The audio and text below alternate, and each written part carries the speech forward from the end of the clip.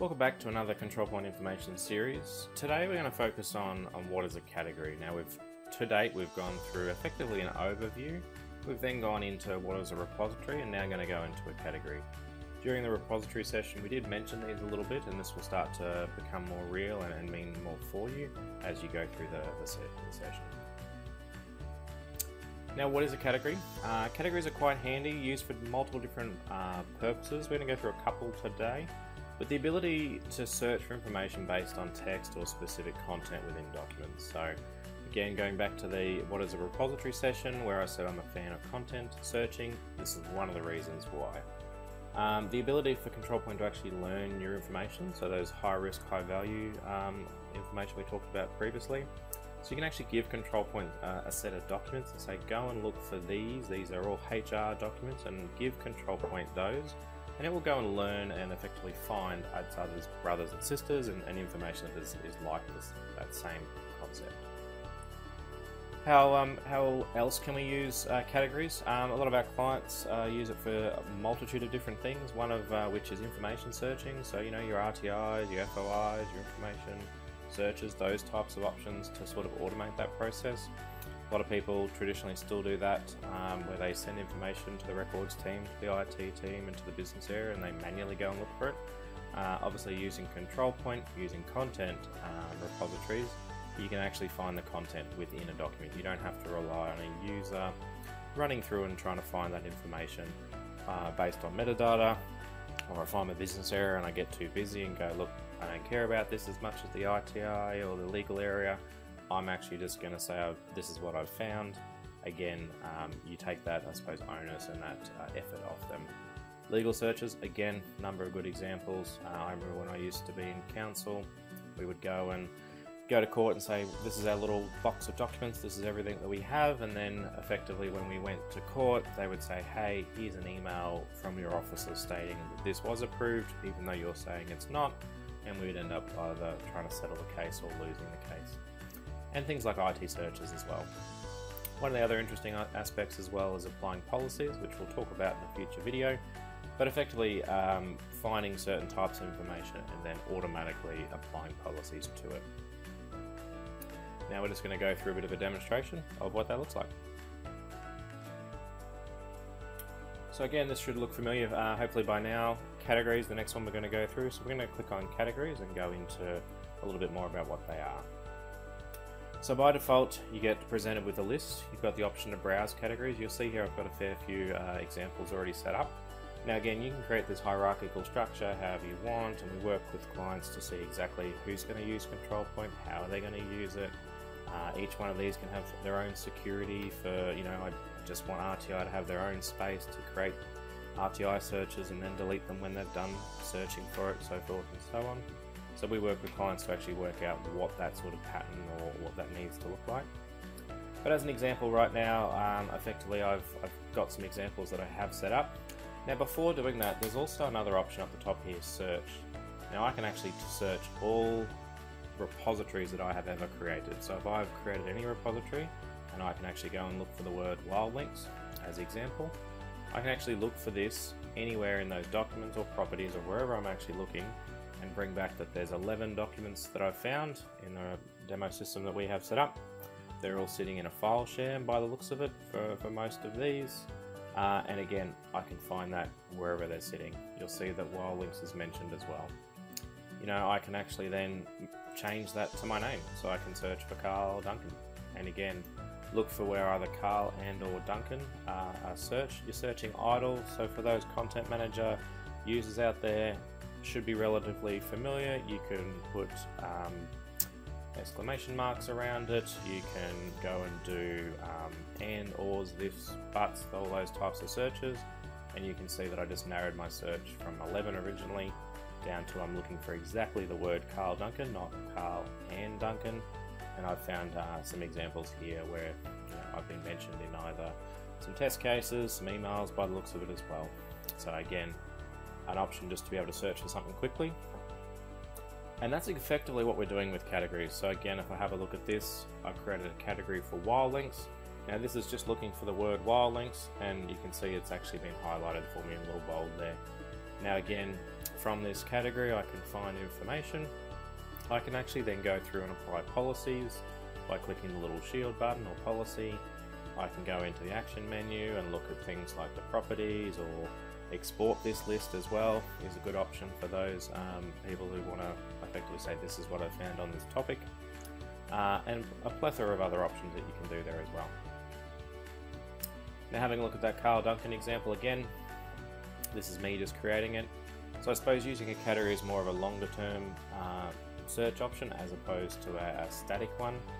Now this category for Carl Duncan, I'm looking in lots of different spots. So you can see here by repository, I've got file share, exchange, scrolling down there might be some more options here as well coming up.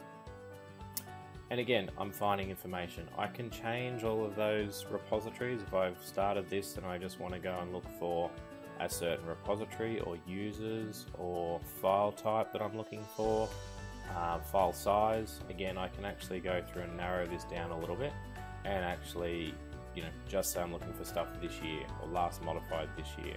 And again, the ability to sort of narrow that down a little bit and say that it's been last modified and it's been less than a year, and again filter those results and see if I get any results back from that. So I've gone from, there was 100 and something before, down to 9 that matches our criteria. So think of it similar to this funnel, is how I like to explain it to clients, starting with your Google search to start with, and then just funneling that down as you need to. Another example, as I mentioned in previous videos, used to work for council, and in this video, this is an example of looking for a development application. So what we're doing here is looking specifically for a development number. So this is going back to that first, what is a repository, looking for patterns. I'm looking for a material change of use for those that aren't in council, 15/0001, and it's a development application. So right now I can see that that is mentioned in these documents quite frequently. It is there a lot. I can see that if I go through and have a look, there's also some emails. So again, I suppose when you're looking for this type of information using categories, trying to find these high risk, high value documents, you've got the ability to search effectively everywhere, including the content, which, if you think back to those RTI legal examples, never ever happens. And it might just be that one of these emails, for example, if I actually go and view them, is the actual critical document for you to prove right or wrong, or the decision of why we approved what we did. And you can see here right now, if there's an email that's been sent, it's got the same MCU number as before, and it's got some instructions from me saying to improve this DA for this company in question. Now that email may not actually be in your content manager system, because let's face it, Exchange or email these days is a line of business system that everyone uses a lot more probably than EDMSs or shared drives, and effectively that could be you finding the needle in the haystack or finding that information. Now there's another section down here that's going to look familiar to the people who watch the what is a repository. These are those of interest, high risk, high value documents we were looking for. So again, financial reports. For me in this organization, want to know where all the financial reports are. So again, it's gone and found that these are all financial reports.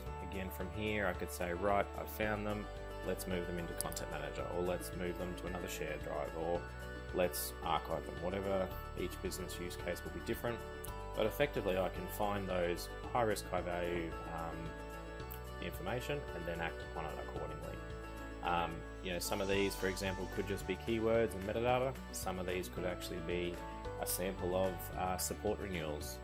Looking at these renewals, they might have been uploaded into Controlpoint and given as a sample, and then effectively said, go and find me all of the support renewals. So you've got two ways of doing it: metadata, or give Controlpoint something to learn off. One of the other options we talked about before as well was, this is an example of PII, so personal identifiable information.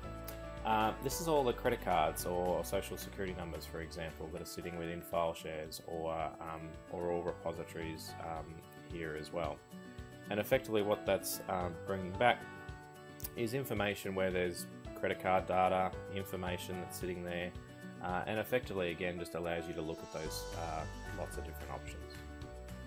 You can see here that these documents might have some again credit card data sitting within it.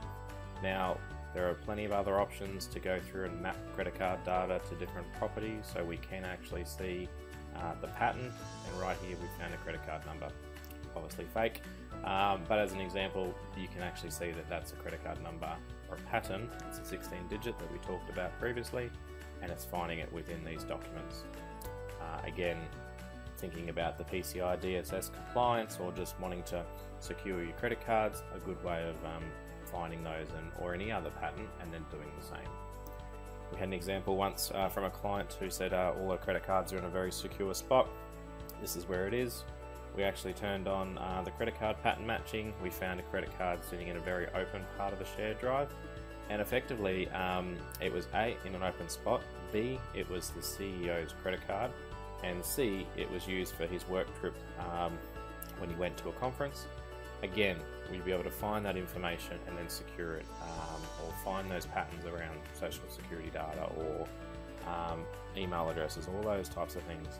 And again, looking here at the repository column, we don't care about where it is. As long as you've got those repositories created in the repository section, you can go and search all of those repositories for anything that you want to do. And that's one of the big, I suppose, value adds and value proposition to Controlpoint, is that it allows you to search across all of that information. And again, a good analogy we use in the team, especially when doing these RTI searches or legal searches and those types of things, people like to sleep, Controlpoint doesn't. So it will go and find all those things for you, it will go and index all that stuff, and it won't rely on a human to actually make an error, try and find that information and not look in the content of a document. And again, something to obviously, I suppose, add value to that is it's doing that for them, so those people are actually freed up for searching for information. We've had some clients that have a couple of hundred searches a year, which means that the business is affected by legal searches or RTI searches or those types of things. So it lets the business get on with their core business and then gives this, I suppose, power and control to the RTI, the legal, the IT, or the information managers to go and find all that information in an automated way. Thanks for watching.